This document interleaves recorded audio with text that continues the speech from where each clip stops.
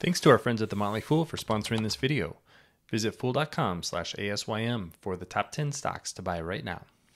Airbnb continues to be one of the companies and stocks that I'm most excited about in the market right now. I think the company is trading at a fairly reasonable valuation with an enterprise value to EBITDA of 20 times next 12-month estimated results. Also has a ton of cash with about $20 billion worth of cash on the balance sheet that's just sitting there generating interest for the company. But strategically, what I'm really excited about is the opportunity for Airbnb to grow. This is not just your typical hotel company or vacation company.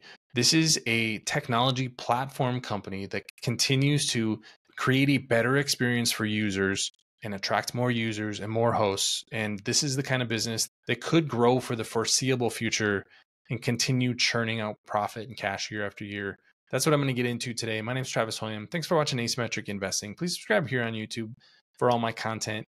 And if you're looking for the top 10 stocks to buy right now from the Motley Fool, they're sponsoring this video today. And you can go to fool.com/ASYM. I have a link to that below and in the show notes. So check that out if you're interested.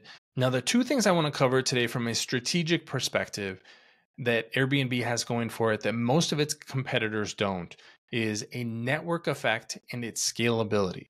So what a network effect is when there's a company that's connecting supply with demand, and more of one leads to more of the other. So think about Airbnb's business. They have hosts. They also have guests that are connecting to the hosts. If you have more homes on the platform to search from, that is going to attract more guests versus a competitor. If you have more guests looking for places to stay, that's going to attract people buying or developing homes, renting out rooms. It's a virtuous cycle. That's what a network effect is. Companies like Microsoft did this in the 1980s when they were establishing the PC. The more PC users there were, the more developers they could attract to make games and work experiences for the PC. The more work experiences and games there were, the more people wanted a PC. This is a playbook that has been used over and over again. And Airbnb is the one company in the hotel and experiences business that I think has really done this extremely well. Now, the reason that this is important is because Airbnb's core business is really connecting people to the room or the home that they're going to stay in on vacation. It is very possible that they expand that to more adjacent services like experiences. Well, I'm going to go to a new city or a new state. What am I going to do there? Why don't I just tack that on to what I'm doing with Airbnb?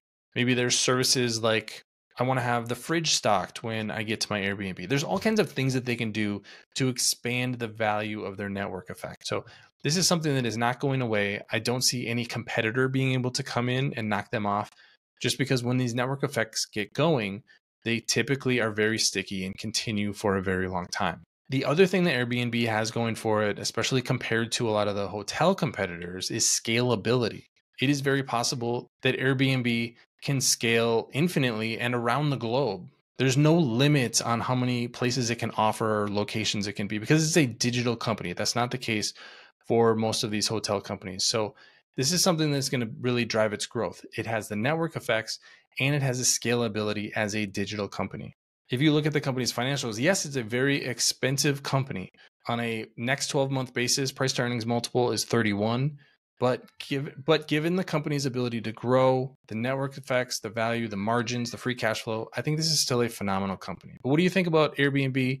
Leave your comments in the comment section below. Don't forget to subscribe to Asymmetric Investing. Thanks for watching, everybody. See you here next time.